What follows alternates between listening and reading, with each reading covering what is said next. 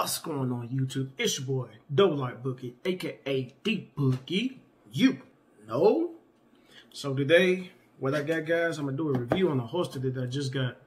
I just recently took my concealed carry class, enhanced concealed carry class, so I had to take two classes.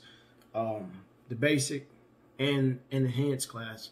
Depending on what state you live in, it may just be one class, I don't know. But in my particular state, you have to have a basic concealed carry, which lets you carry, but only to a certain extent. And then you have an enhanced concealed carry, which allows you to carry in like federal buildings and stuff like that, which, you know, if you want to carry in a federal building, I think you're stupid anyway, but it is what it is. You got that right. So anyway, I've been wanting to get a holster. I don't like your ordinary holsters. It's just not my thing. Never have. I've always been the person that's been different.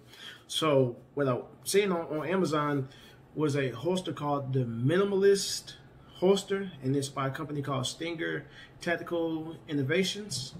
And I thought it was a cool design. So this is the box. It's kind of crazy looking. Inside the box, I have a little VIP card. Don't try to scan that either, because y'all didn't buy it. And then inside, what you have is the actual holster. That is a holster. I know, it's crazy. So what this does, it slides on your, I don't know what you call that. It slides on the Picatinny rail at the bottom of your weapon. And so basically it kind of just fits down there. Let me tighten it up for you guys. Hold on. Alright, I finally got it on. I put it on my Canik TP9. This weapon is clear. For you guys that,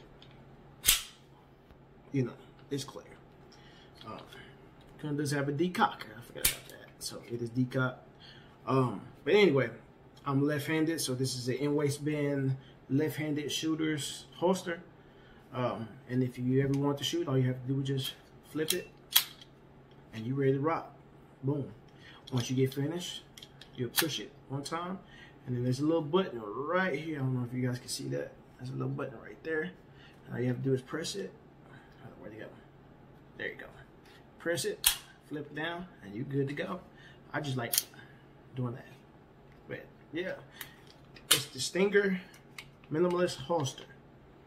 One thing that I'm glad that I didn't do, I started to buy two of them, because I started to buy one for my wife, because she took her both her classes with me. We did it at the same time.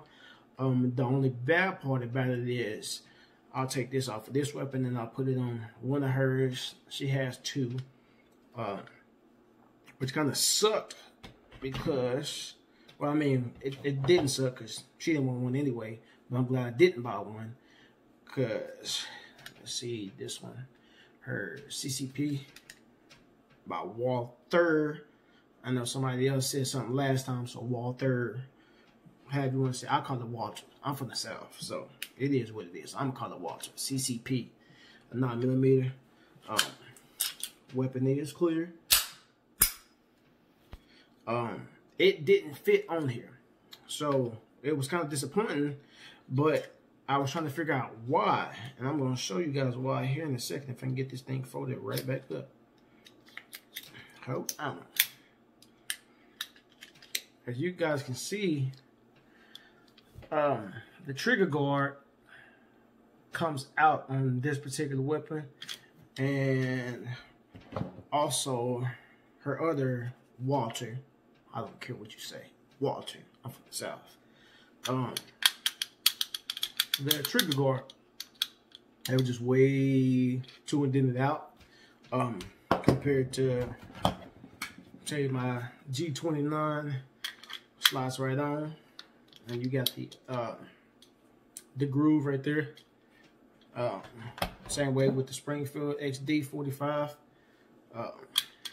slides right on. Got the groove, and then you guys see the Canik. I mean, this is the one I carry on a daily basis.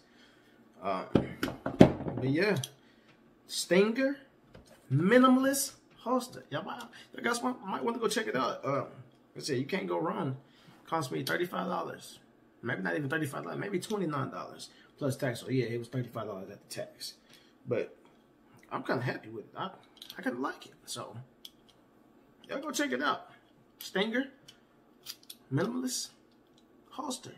So, all right. With that being said, make sure you like this video. Make sure you comment. Make sure you subscribe. Make sure you turn on those post notifications. And with that,